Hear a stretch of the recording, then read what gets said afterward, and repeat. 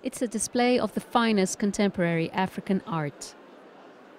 The fair boasts 90 different exhibitions representing artists, projects and galleries from more than 12 countries on the continent. This year there's a special focus on the blossoming East African art scene. We're focusing on East Africa, and we like to use the fair as a platform. So the fair kind of plays two roles. It plays both a commercial role for our local art industry and also a cultural role, so that other African artists and South African artists that are not necessarily from galleries can come and get exposure. Over the past decade, the FNB Joburg Art Fair has become something of an institution, and it plays a vital role in the industry.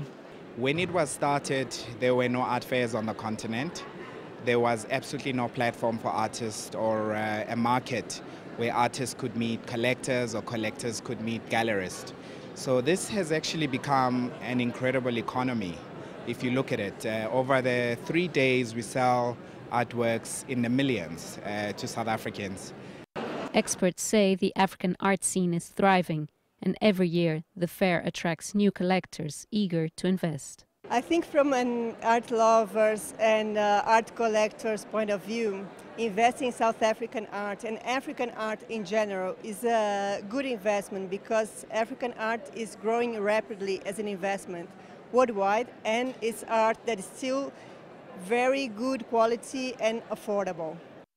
About 50% of our buyers are international, the other 50% being local South Africans and Africans from the rest of Africa.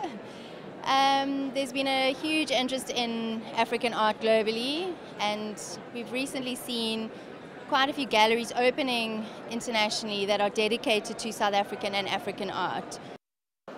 So if you are an art lover or looking to invest in Africa's contemporary art scene, then this is the place to be. Scheier, CCTV, Johannesburg, South Africa.